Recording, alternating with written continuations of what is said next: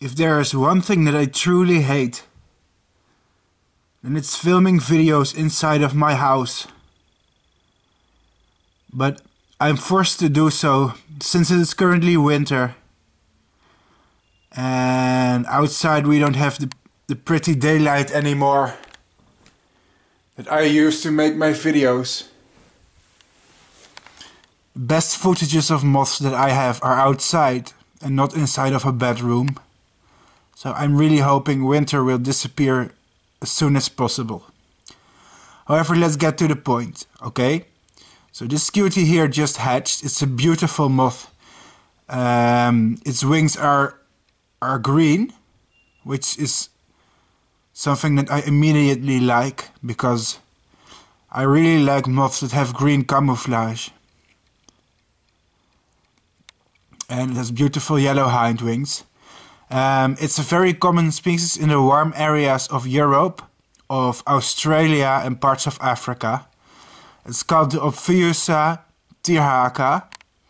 And this beauty will lay eggs on plants like eucalyptus, pistachio, as in the actual nut, pistachio,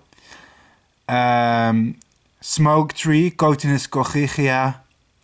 Let's see, what else? Some types of cherry, prunes, and I believe there are many more. One of them is also sumac or rus. So I've been told it's an easy species to breed, but I don't know. I haven't tried. This is my first adult that ever hatched. This is the first time I'm seeing this species, and I have to say, wow, it's really beautiful. If you're a long-time subscriber of my channel, you will notice that I have not tried to breed many Erebidae moths before. And until this year, I didn't have much success with them. But recently I was breeding the teals, you may remember that video. And I found them so fascinating and beautiful that I thought, hey, why don't I breed more species like these, Why not? It's a waste to ignore them. I mean, I love all kinds of moths, so the more families I can breed, the happier I am. And for next year I already ordered some underwing eggs of Catocala species, so that's gonna be good.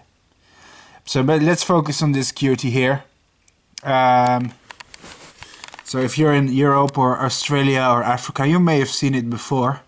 And it's said to be easy to breed. If you feed the adults well, give them some fruit, they're attracted to rotting fruits. And they will come to the sugary fermenting liquid. And they're said to lay eggs and pair in captivity pretty easy, which I hope is true. The caterpillars can be raised if you give them a lot of ventilation. This is important. And they don't have to be warm, but they like it. So it's preferable, but not required. And it's a very busy little thing, as you can see. It's, oh yes, I was hoping to put it in my hand like this. Really nice.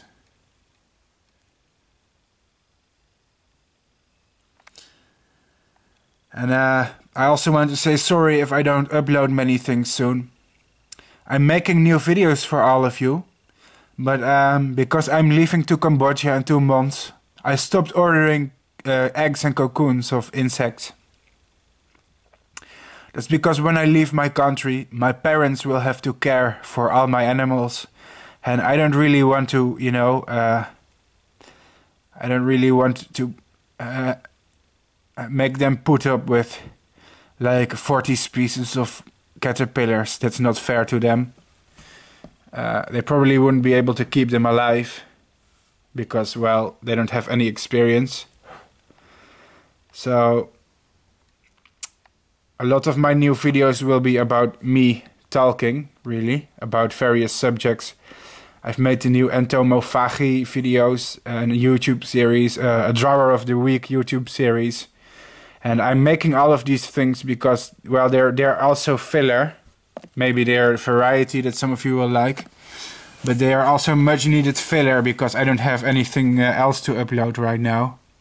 I'm at a historical low point for moths, I used to have so many, and currently I mean, I'm used to having a new moth hatch in captivity every day of my life, and now it's been weeks. I think the last one I uploaded it on YouTube. It may have been the Gonimbrazia or the Nudaurelia thingy, which was a while ago, sadly. Anyways, thanks for watching. At least I have these guys to entertain me in winter. And see you until next video.